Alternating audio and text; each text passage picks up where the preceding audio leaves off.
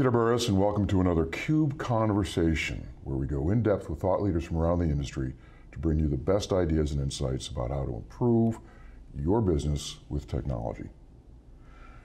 One of the many things that CIOs and business leaders have to think about is how are they going to execute digital transformations? What will be the priorities? We all know the relationship between digital transformation and the use of data differently, but different technologies assert themselves in a different way, and very important, different relationships, especially with cloud vendors, assert themselves in different ways. And that's one of the many challenges that CIOs have to deal with today. Serve the business, better attend to those relationships, and drive the company forward to achieve its ultimate outcomes and objectives. So to have that conversation today, we've got a great guest. Thor Wallace is the Senior Vice President and CIO at NETSCOUT. Thor, welcome to theCUBE. Thank you.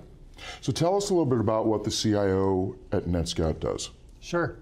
So let me start by telling you a little bit about NETSCOUT. So NETSCOUT is a network monitoring and a service assurance company. As the CIO, I'm obviously responsible for providing the tools and the environment for running the company. I'm also heavily involved in, for example, understanding the applications and the business direction that we're taking.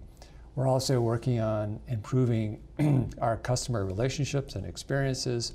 For example, we have a customer portal that we're sort of reevaluating and sort of improving. And we're also obviously trying to drive user productivity worldwide. We have, very briefly, about 33 locations worldwide. We're headquartered here in outside of Boston and have large offices both in Texas and California. So you're a traditional supplier of technology services that's trying to make a transition to this new world. And as part of that, NETSCOUT itself is going through digital transformation so that it can better support its customers' digital transformations. Have I got that right? Exactly. So let me tell you a little bit about sort of what we're trying to achieve, what kind of some of the whys are, and sort of where we are at this moment. Yeah, so we as a company are being challenged by the same sort of environment that everyone else is being challenged with, which is to be able to move as quickly as we can and provide as much of an impact to our customers as possible. So how I've read that sort of mandate and that remit is to really focus on improving our customer experience, as I said, working with a new platform and re-platforming and refactoring our application, our customer service application, but also really focusing on how best to improve user productivity.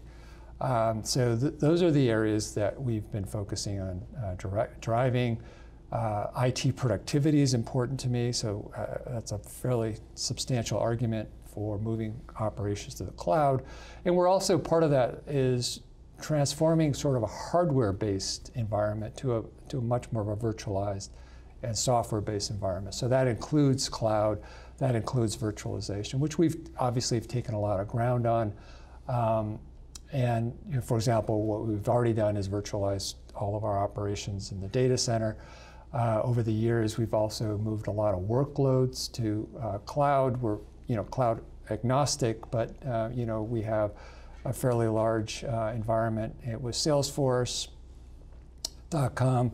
We use Office 365, which are obviously major applications on the cloud. So we have a workload that's quite mixed for today. We maintain on-prem data centers. We have a fairly large engineering footprint as well. So we kind of live in all of the worlds. So we live obviously on-prem, we have cloud. And one of the things that I think we've learned over the years is that in order to continue the journey of cloud, we need to really worry about a couple things. One is we want to make sure that we keep our operations in an excellent place. So, and I can talk more about that in a few minutes. And as I said, we want to continue to maintain our ability to execute and really what I call velocity to be able to add value. And so cloud actually presents some of those opportunities for us, but it also obviously makes things quite complicated in that we have multiple environments. We have to make sure that people still get the services and the applications they need to do their job.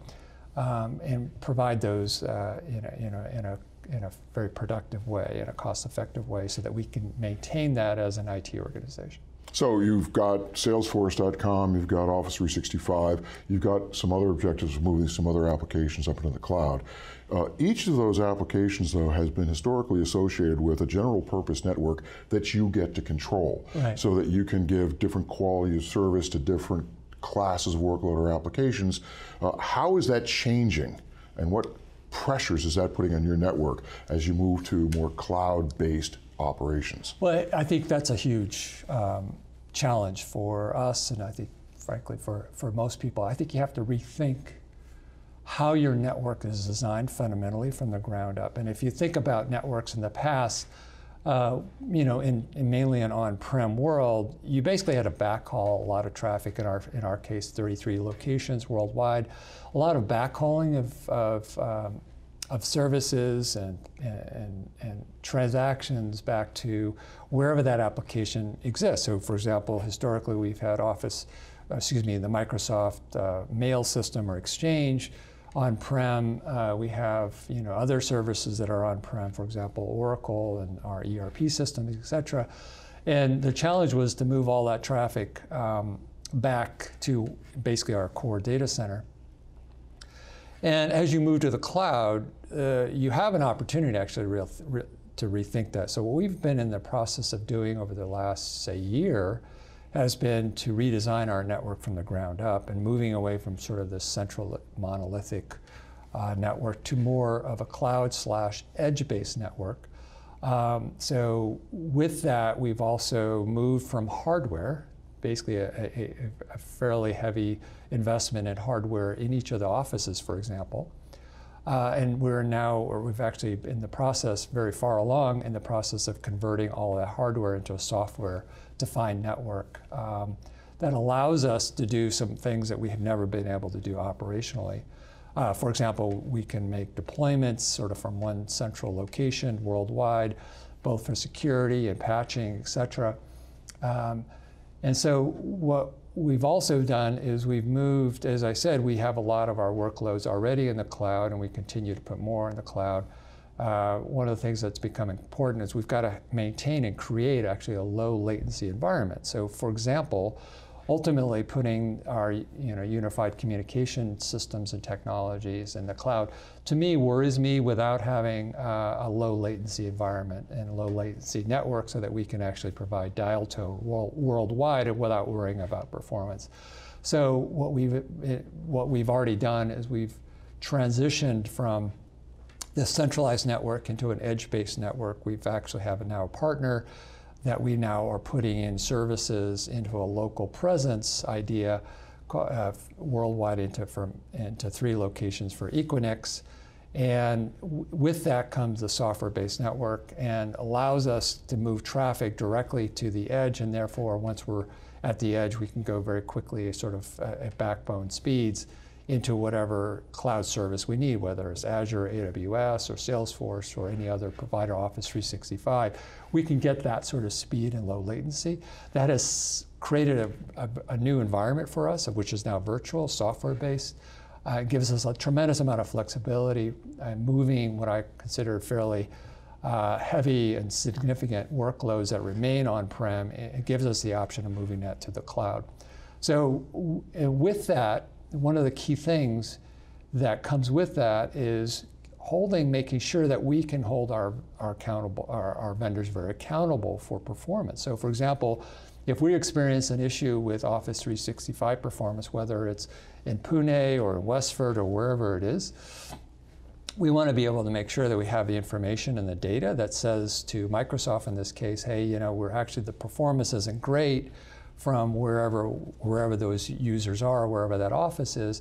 So we want to provide them information and to basically prove that our network or our internal sort of capabilities and network are performing very well, but maybe that there's an issue with something in performance on their side. So without this sort of fact-based information, it's really hard to have those discussions with vendors. So one of the things I think is important for everyone to consider when you move more to the cloud is you've got to have the ability to troubleshoot and make sure that you can actually maintain a very complicated environment. So one of the things we have done and we continue to do is use our own products actually to give greater visibility than we've ever had before in this new sort of multi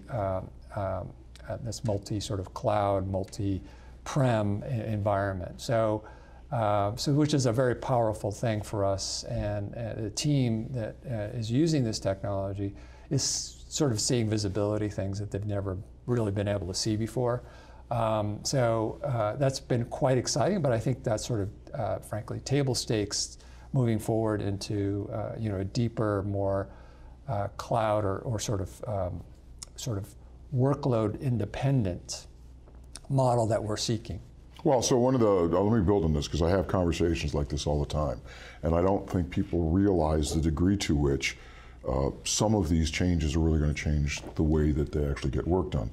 When you have control of the network and the application and the endpoints, if there's an issue, you can turn to someone who works for you and say, here's the deal. Fix this, or I'll find somebody else that can fix it. So you have an employment-based almost model of coercion where you can get people to do what you want to do. But when you move into the cloud, you find yourself having to use a contracting approach to actually get crucial things done. And problems crop up either way. Right. Doesn't matter if you own it all or somebody else owns it all, you're going to encounter problems. And so you have to accelerate and diminish the amount of back and forth haggling that goes on. And as you said, the best way to do that is to have fact-based, evidence-based visibility into what's actually happening so that you can pinpoint and avoid the back and forth about whose issue it really is. Exactly. I mean, there's so much, at the end of the day, IT is still responsible for user productivity. So whether somebody's having an application issue in terms of availability, or frankly, if it's not performing up to what it should be, you're still accountable as an organization. And regardless of where the workloads are, it could be, as you point out, back in the day, you could always go to your data center and do a lot of investigation and really do a lot of troubleshooting within the four walls. Today, you just don't have that visibility. You don't have that luxury, call it. And so it's a whole new world. And we all are relying increasingly on vendors.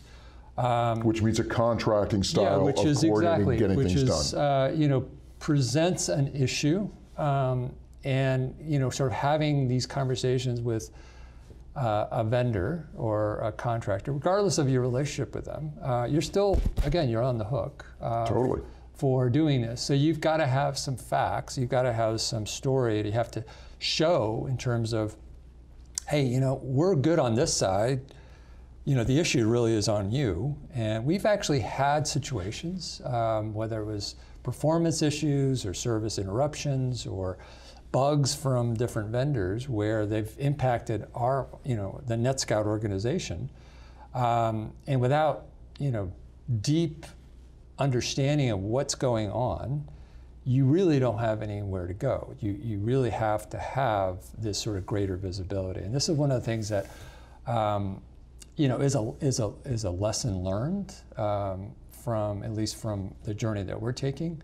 And so I think that's part of the story of the cloud and sort of migration and virtualization story, is you really have to have this newfound visibility. So I think that's been really important for us. So I'm gonna see if I can't generalize that a little bit, because I think it's a great point. As you go into a network redesign to support good operations, excellent operations in a cloud, you have to also go into a sourcing and information redesign so that you can be assured that you're getting the information you need to sustain the degree of control or approximate the control that you had before. Otherwise, you've got great technology, but no way to deal with problems when they arise. Right, exactly. And as I said, we've seen this movie, and without having what we have, I think we would have struggled as an organization actually to resolve the issue.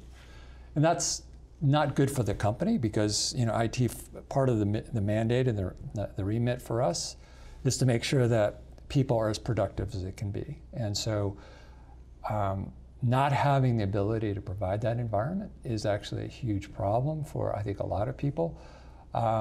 And one of the ways we are working with it is to, have that sort of visibility. It also means upgrading the team skills, which we've done a lot of work on.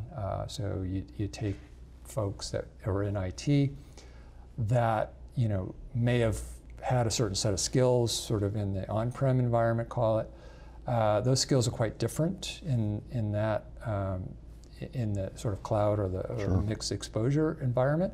So I think upskilling, having more information, better information, is really this part of the story that we're learning, and that part of the Because at the end of the day, it's not about upgrading the network, it's about upgrading the network capabilities. Exactly, yeah. And you can't do that, especially in the new world, if you don't upgrade your ability to get information about how the whole thing is working together. Exactly, right. All right. Thor Wallace, Senior Vice President and CIO at NETSCOUT, thanks very much for being on theCUBE. Thank you.